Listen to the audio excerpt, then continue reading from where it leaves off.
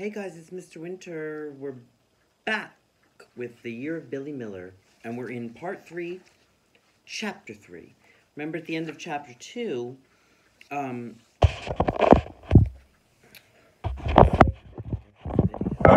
the end of chapter 2, Billy thought that the pearl that Miss Silver gave him was very powerful because his sister Sal wanted it. Chapter 3. Billy crept along the hallway and turned the corner. The strip of golden light that had been shining from beneath the guest room door was gone, meaning Gabby was asleep. Billy crept back to his room and quietly shut the door.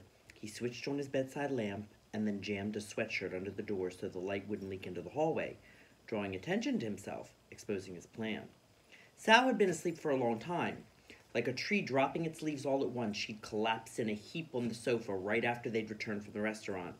She was probably exhausted from all her crying, or from asking Billy if she could have his magic pearl, which she'd done about a dozen times in the car on the ride home. After Gabby had carried Sal up to bed, Billy showed Gabby his Christmas presents, and then they played Crazy Eights. Gabby yawned frequently, covering her mouth with the fan of cards she held. Billy wished that Gabby would stop yawning. It was contagious. He began yawning too and felt himself growing sleepy, the last thing he wanted to be. "One more hand," said Gabby, then bed. She yawned again. "Already?" asked Billy. "I thought we could watch a movie or play a board game." His eyes were pleading.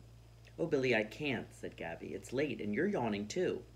"We could have a snack," Billy suggested. "Are you kidding?" said Gabby. "I'm so full from dinner, I feel like I'll never eat again." "I still have my food, baby," she said with a chuckle, tipping her head and casting her eyes downward. "Seriously, are you hungry already?" "Not really, but if you were, I'd sit with you while you ate."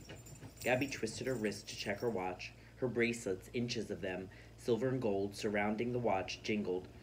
She looked him up and down. "I'm sorry, Billy boy, but it's time for bed." "Wait, you said one more hand."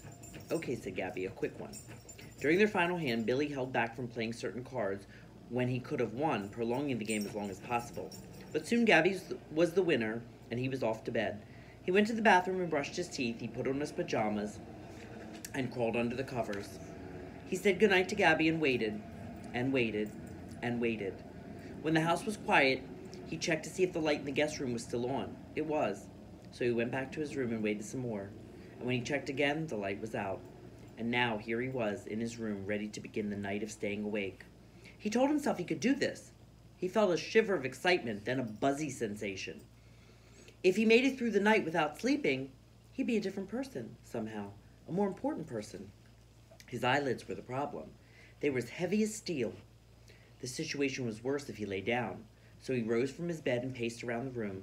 But the bed was so inviting, soft, warm, that he couldn't help taking a break, allowing himself only to sit on it.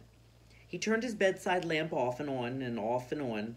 He tried to read, he tried to draw, he tried counting backwards from 1,000. He looked at the dragon stamp on the envelope from Miss Silver, and then he took the pearl in his open palm and stared at it until it blurred. He pretended it really was magic. "Stay awake," he whispered. "Stay awake." Just then an idea came to him. Billy's idea was to scare himself so badly that he couldn't sleep. He turned off the lights and sat in the dark on his bed, resting his back against the wall, his legs crisscrossed into a pretzel. He tried to imagine the worst possible things he could. He envisioned a life on his own without Mom and Papa, but that just made him sad. Think! A few memorably frightening scenes from movies danced before his eyes. Think! Some of the pictures in Papa's big, thick art books were weird and made him uneasy. He recalled them as best he could. Think! He began to convince himself that there was something hiding in the black space beneath his bed. Think! The something had white, melted flesh with oozing clusters of pimples for eyes. Its nose was a wet hole that made a whistling noise with each breath. It had long, stringy gray hair and thin, knobby fingers and bloody sores all over its naked body. It creaked and rattled and groaned. The thing ate children. Its teeth were sharp as needles.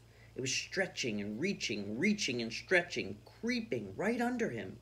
The mattress groaned, the wind whistled, the radiator rattled, the house creaked. The curtains moved. The shadows vibrated. Billy found it hard to breathe. His heart was pounding. He still had the pearl in his hand, and his grip around it was so tight his knuckles hurt.